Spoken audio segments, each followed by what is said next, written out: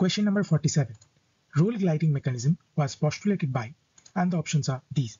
So this question came from the mobilization part, which comes under your exercise therapy subject. So I think you know that rolling and gliding are the orthokinematic motions that happen in a joint. Now, Kaltenborn proposed the mechanism of this joint movement, which is called as convex concave rules. Now, he also mentioned that restricted range of motion is associated most often with a decrease of the gliding component.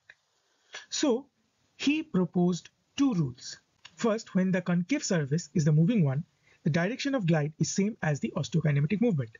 Now, if the convex surface is moving, the direction of glide is just the opposite. Now, I won't describe the rule here in details as I already made a detailed video on that.